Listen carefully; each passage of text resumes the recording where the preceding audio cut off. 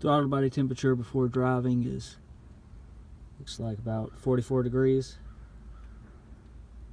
Before we started, we saw the throttle body after the car had been sitting overnight was around 40 or so degrees. This after about 30 miles of driving. As you can see, the throttle body is about 63 degrees. Now the hose I used to bypass the throttle body ports there is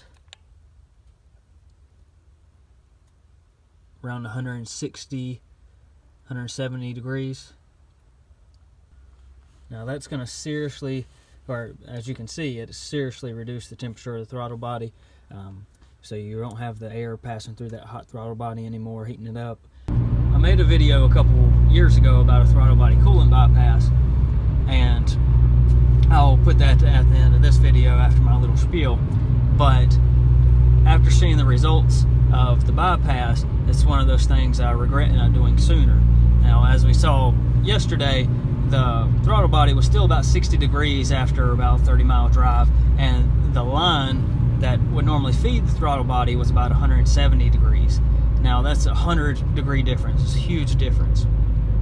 I hesitated for a while about doing it, and I'd read quite a bit and with people saying the throttle body was going to freeze up during the winter, or the car was going to idle weird, or you know, people just talking crap saying it's pointless to chase that little bit of power. Well, you know, I've been running the bypass for about 2 years, haven't had a single issue. I do live in North Carolina, so winters are kind of mild. Now, this car in the Forte community runs one of the fastest, if not the fastest, naturally aspirated quarter mile. There are a few guys running turbos or you run a nitrous that run a little quicker, but they're still in the 14-second range like I am. And, you know, 14 seconds isn't fast, but it is what it is. And I think it's little things like this throttle body coolant bypass. You know, I've ported the factory header, I've ground down all the transitions in the exhaust, those small things like that that allow me in a naturally aspirated car running essentially just header back exhaust and intake and a canned ECU tune to run with those nitrous and turbo cars. And you know, I realized that those people talking crap haven't actually tried this themselves or tried any of the stuff they talk crap about themselves, or they're just repeating what they've heard from their buddy down the road, or they're too scared to think outside the box or things for themselves. So in my opinion, there really are no cons to the throttle body coolant bypass. And one added advantage is it's much easier to take throttle body off. You don't have to worry about taking coolant lines off, losing coolant and all that. And I've had this throttle body off quite a few times, porting it and stuff, and it's made it so much easier. And if you really think about it, it's one of those things when, you know, people talk about free power. It could be considered free power. So that's essentially the end of my little spiel. You know, don't always listen to everything you hear on the internet. You know, try it out for yourself sometimes, see how it works. I'm very pleased with the results of this bypass, and you know, it's a no-brainer. So here's the how-to video. It is kind of spliced together because I did edit out some of the stuff I'd said back then when I didn't really know what was going to happen, but here you go.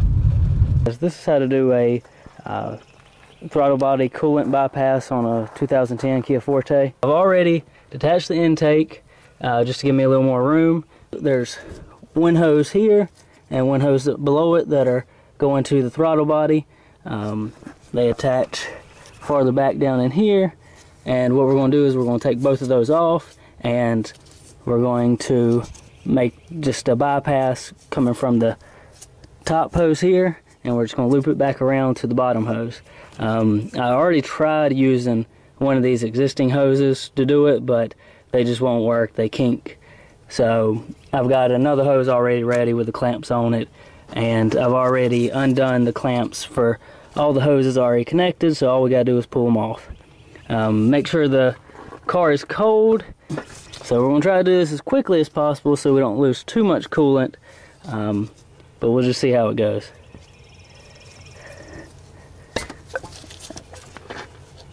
Okay, so there's the top hose.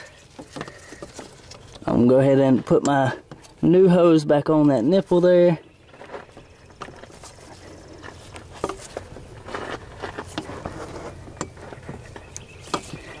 Okay, I think that's on there good enough. And now we'll detach the bottom hose and try to get this one, the new hose, back on there before we lose too much coolant. Okay.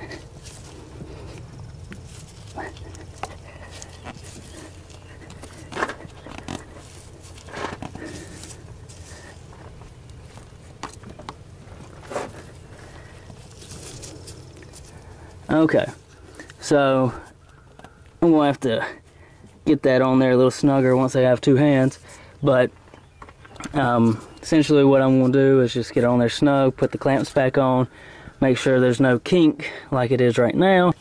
We'll take some brake parts cleaner and we'll clean out the coolant inlets, let it air dry, and I got some nipples I'm gonna put on it.